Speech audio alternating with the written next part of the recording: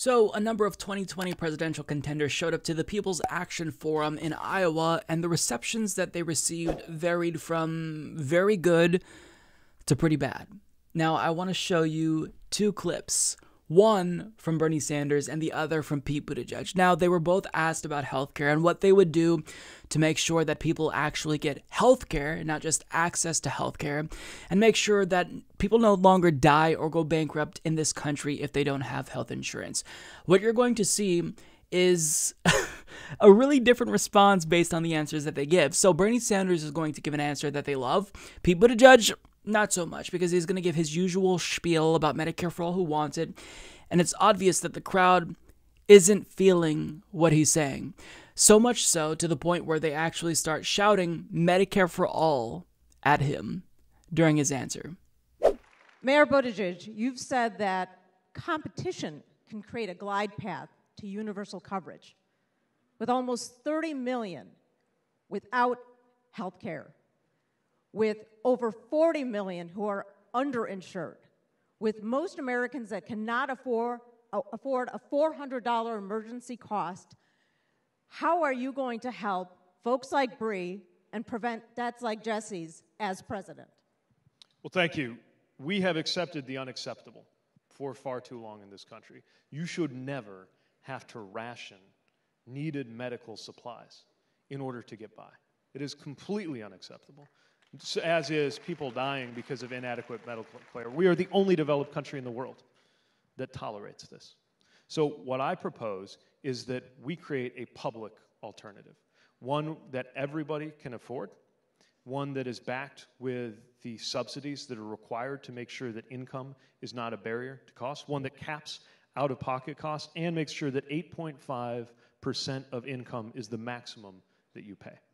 Now, as a progressive, I believe that public alternative will be better than any of the private ones. But instead of commanding people to take my alternative, I'm going to let people decide. Because the moment that that alternative is there, everybody can access health care. Now, if for some reason, and union members are a good example, some folks don't prefer my public alternative, okay. It's not important to me in principle that your health care come from the government. It is important to me in principle that you get health care no matter what. I think the public alternative will be better, and everybody will opt into it over time. But, and right now, the insurance, you might have seen, the healthcare lobbyists put out a statement condemning my plan as too much government. But if they come up with something better, we'll see. I just don't think it's going to happen, and I trust you to make the decision. Thank you, Mayor. We have a follow-up question. Can I just remind folks to please be respectful? Go ahead. So, Go ahead. Hey, folks, can we allow our speaker to ask the follow-up question? Thank you. I'm on your side, guys. A market-driven approach has meant that 45,000 people die a year without health care, that a $6 vial of insulin is being sold for $300. We know as president, you will be commander-in-chief. Will you be the healer-in-chief? Count on it. Thank you. I just told you. And look, not everybody will agree with me, but I think the public alternative will be better. I believe the public plan we create will be the best one. I just don't think we have to command you to take it, because if I'm right, you'll take it. So that was absolutely great to see, because they know that Pete Buttigieg is full of shit. The industry talking points that he's using, they weren't buying it. And understand what he did there. He took a shot at Medicare for all. He said, instead of commanding people to take my alternative, I'm going to let them decide. So he's, again, lying about Medicare for all by trotting out this choice argument. But this is not real choice. Choosing between private and public healthcare is not choice. That's the illusion of choice. Where choice comes in, where it matters most to people, is being allowed to choose our doctors in hospitals. Medicare for all maximizes choice. His version of healthcare reform restricts choice. Let me repeat that. It restricts choice. Because let's say, hypothetically speaking, you buy into his public option and you want to see a doctor who is pretty close and who has great reviews on Yelp. Well, if that doctor is not in your network, if they don't accept Medicare, then guess what? You don't get to see that doctor. So he's lying to you about choice. He's misrepresenting what you want, and he's not listening to you.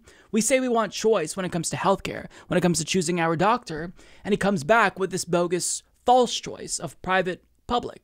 That's not what we want. We want to choose our doctors and hospitals. We want the freedom to go where we want. We want the freedom to see a doctor even if we don't have money for a copay. But yet he's saying he's the one in favor of choice. He's lying. Now, on top of that, he said it's not important for me that your healthcare come from the government. It's important to me in principle that you get healthcare no matter what. Now, the issue with this worldview is that he views healthcare as a commodity in the same way that video games and clothing and shoes are commodities.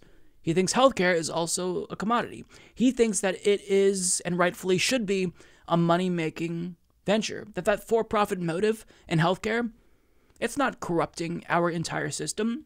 There's no problem with it. Because I don't really care if you get healthcare from, a private company or the government. What matters is you get healthcare. So in other words, he doesn't believe that there's any issue with the commodification of healthcare, and he doesn't want to change that. Now, he pitched Medicare for all who want it, which is a public option, and after he gave his answer, the crowd chanted, Medicare for all. And that was music to my ears. Anytime Pete Buttigieg says this, he says Medicare for all who want it, people need to chant Medicare for all. Because here's the thing, he knows that Medicare for all is popular.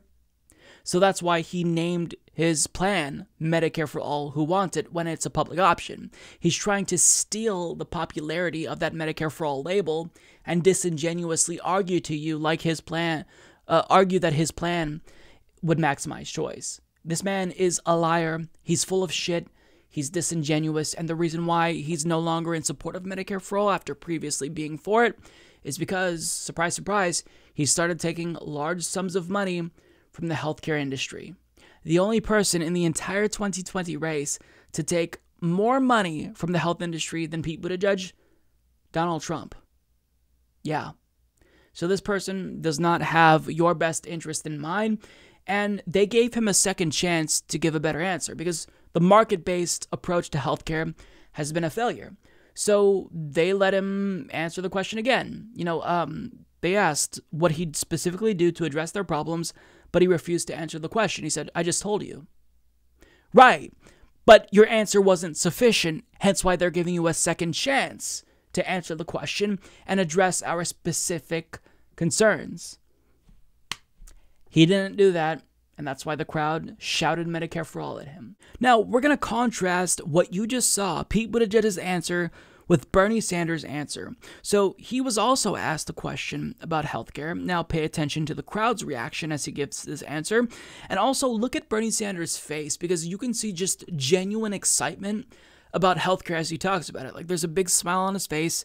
He knows he's going to give a phenomenal answer that's truthful and the crowd's going to love it. Watch and see the difference here, not just in his answer, but the way the crowd reacts. Our question to you today is, how will your health care plan eliminate the financial and other barriers to care for people like Josh?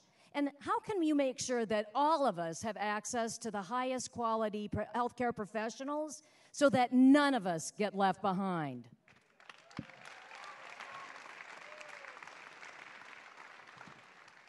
I am happy to tell you what I think you already know, Kathy, that I am the author of the Medicare for All single-payer bill.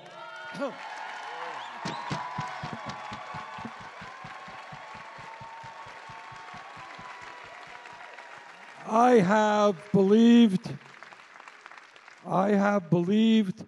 for my entire adult life that health care is a human right, not a privilege.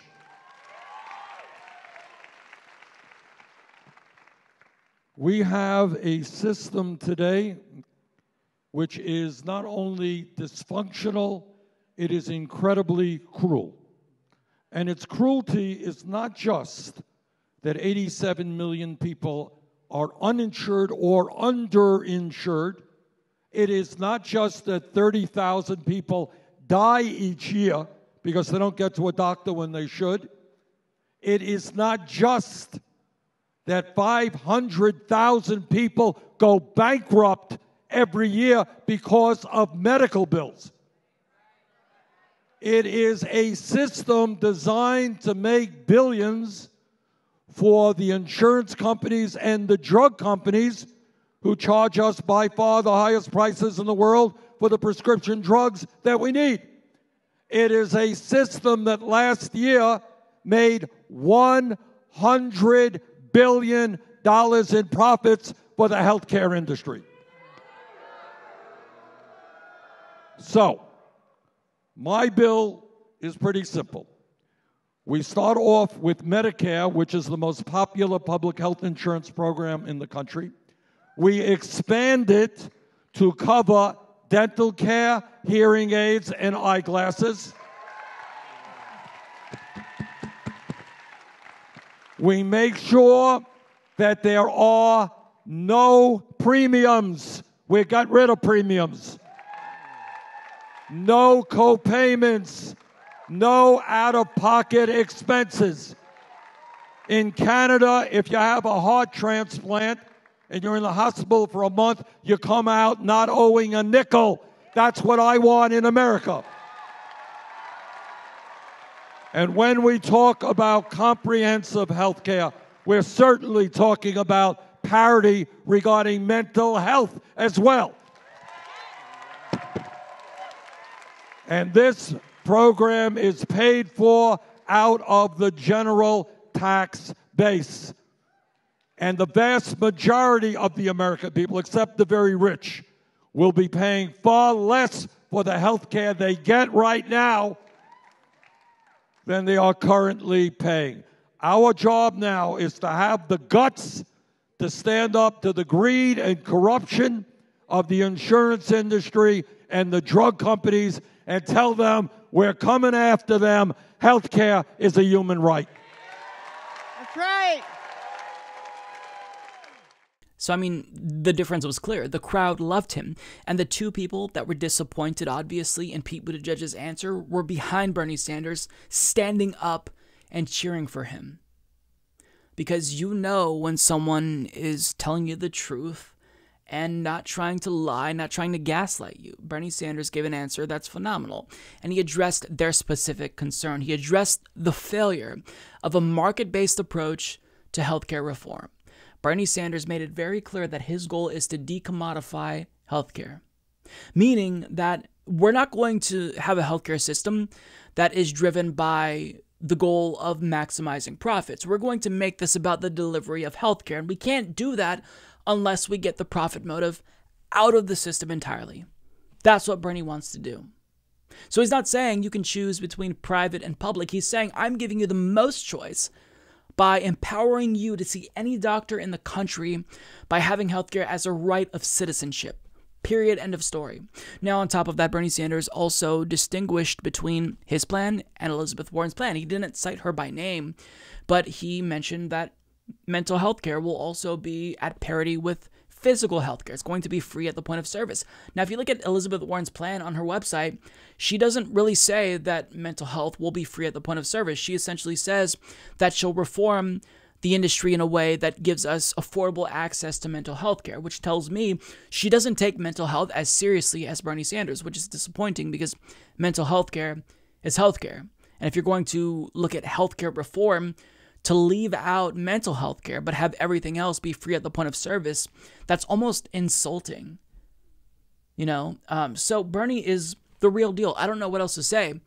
If you trust Pete Buttigieg, then I really don't know what to tell you. There's one person in this race who we can trust the most when it comes to healthcare and Medicare for all, and that is Bernie Sanders. And the crowd knows it. The crowd saw through Pete Buttigieg's nonsense, and they realize that Bernie Sanders is the one way we're ever going to get Medicare for all. If Bernie Sanders isn't elected, then I don't think we're ever going to get Medicare for all at the rate we're going, because anyone who said they supported Medicare for all going into the primary, no longer supports it. And the one other person in the race that supports it, Elizabeth Warren, I don't really trust that she's going to fight for it. So if we want Medicare for all, we've got one shot. It's Bernie Sanders. That's it. Until somebody else comes along and runs for president, maybe AOC, I just can't ever see it feasibly getting passed without a fighter for it. You're taking on an entire multi-billion-dollar industry. You're taking on not just Republicans, but your own political party. So we don't just need a fighter. We need the best fighter imaginable to get Medicare for all passed. It's Bernie Sanders. It's not Pete Buttigieg. And I'm glad that the crowd saw that he is full of shit.